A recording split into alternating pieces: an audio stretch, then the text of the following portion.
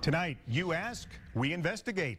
Some Foley homeowners say military aviation training is ruining their quality of life, and they have asked the Navy to back off. Several residents living in the Glen Lake subdivision off County Road 20 say T-6 aircraft from nearby Barron Field fly extremely low over their homes. They say the training exercises are loud and last all day.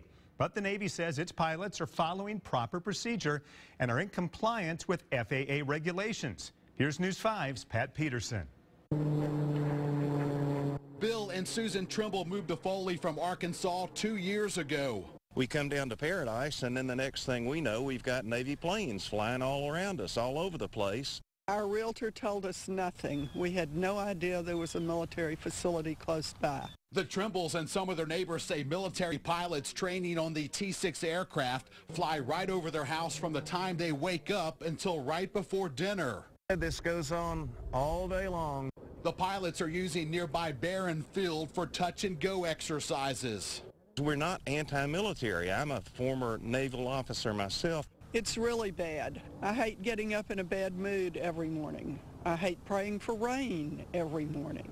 I hate ducking my head when I go out in my backyard because I think they're going to crash into me.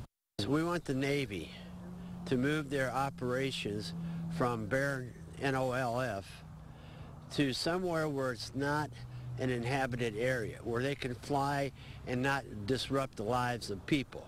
We obviously want to be good stewards of the taxpayers' money, and we're not here to create noise. We're here to create naval aviators. The pilots that use Barron Field are stationed at NAS Whiting Field near Milton, Florida. Colonel Gary Kling is commanding officer and is aware of the noise complaints. Colonel Kling says flight time at Barron has been cut in recent years because students now spend more time in flight simulators. FY15 was 38,000 touch and goes, and that compares to an average, like I said, between 60 and 80,000 in the past. Military officials understand the homeowners' concerns, but say flight operations at Barron are in compliance with FAA regulations. This isn't about me or you. It's about the national defense. It's a national security issue.